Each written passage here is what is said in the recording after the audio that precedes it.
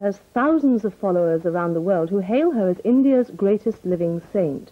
She teaches a state of self-realization and happiness and says that with a spiritual force she can cure the incurable.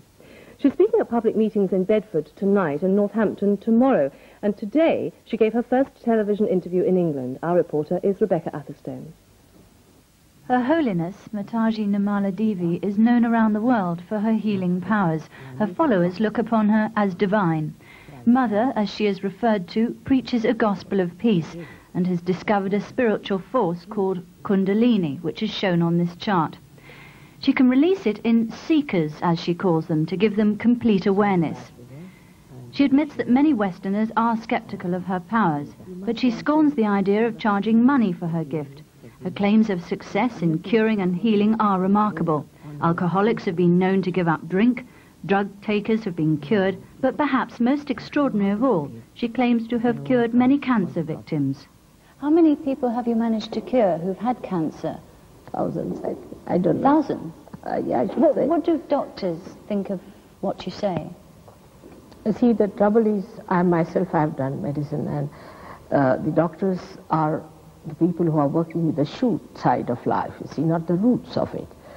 So the trouble with them is that anybody starts talking that it can be cured by a higher method than a human awareness, then they don't want to jump into that awareness, which is a higher awareness which one has to achieve, because human awareness is still transitory. You have to achieve that awareness, which is the divine awareness. When you have that awareness, then only you can cure it. How would you describe yourself, as a healer or a spiritualist? You see, I do not want to fall into any category myself, because I'm a housewife and I have to do all the jobs of a housewife. I'm also a diplomat's wife, so I have to act as a diplomat's wife. I'm also a person who has to do this work of Sahaja Yoga, so I don't know how to describe myself. Can I ask you if you can reach me? Yes, yes. See, one can reach masses. Now, we have to first see, in your case now, what is the problem. First is that there's an imbalance, a little imbalance, because you have to work outside too much. I think you have to go out too much and don't have much time for your emotional life. So it's more that you are more mental and physical, but less of emotions in you. So there has to be a balance. So first I give you a balance like this, all right? I have to put you into balance now. Now this is, you're working with your mind too much, so you're overworking it, so your liver is out. And the liver is also excited. So to put it right, what we have to do is to just put you... What are you doing? Just I'm removing the liver pressure. The liver is expressed in this part and this part of the hand. So your liver pressure is reduced. It's very simple. Now, is anyone watching this going to feel any effect from you? From me? Yes. No effect. No. No, nothing. Because it is just, you see, it's like construction of the destruction. You just take out the destruction out of the construction. That's all. It's very simple.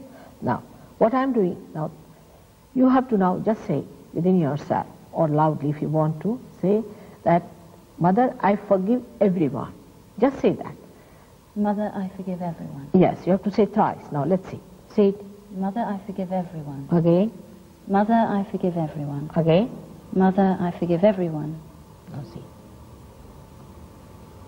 Is it flowing? A little breeze.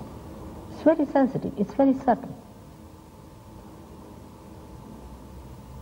Well, I can feel the nearness of it. Yes. Started, you see? Just what I'm making a cross on your hand. You see, that's Christ who said you have to forgive. Now, see, it's working. And what will it do for me in the long run? In the long run, that it is your own power now will manifest. You have this power within yourself. Now with this you will feel very peaceful. You will control your thoughts. You don't have to think all the time. You can rest without thinking. If you want, you can think, otherwise you need not think. Then your own powers will be manifested by which you can give this power to others. There's so many things you can do.